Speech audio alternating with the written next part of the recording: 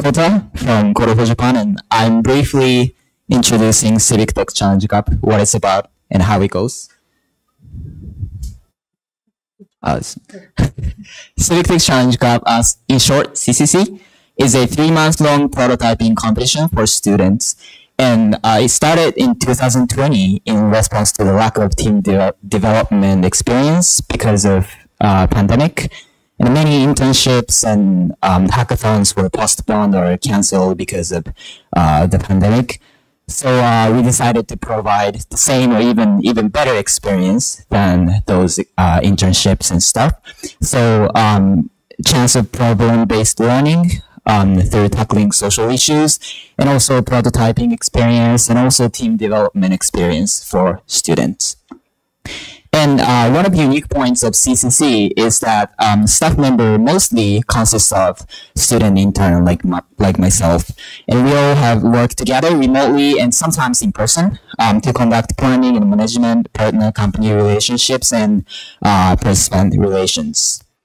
And regarding the schedule, we usually open the entry form from like April to July. And after we close the entry form, we have opening ceremony, and the CCC officially starts. And then another unique point of CCC is that the participants don't have to form a team when they sign up, because we have about a month after the opening ceremony for the team composition, team building, using several workshops. And the way the participants form a team is basically the same as that of Jothon.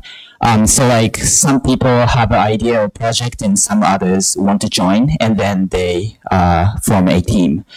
So and then we have interim report, and at the end of September we close the submission form, and that is a submission deadline. And after that, about 7 or 8 finalists are selected out of over 30 teams every year, and then we have final presentation in October.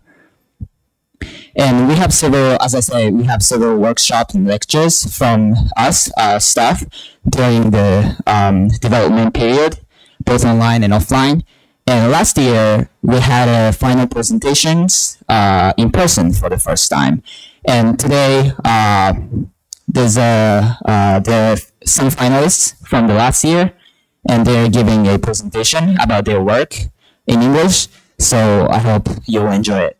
Thank you.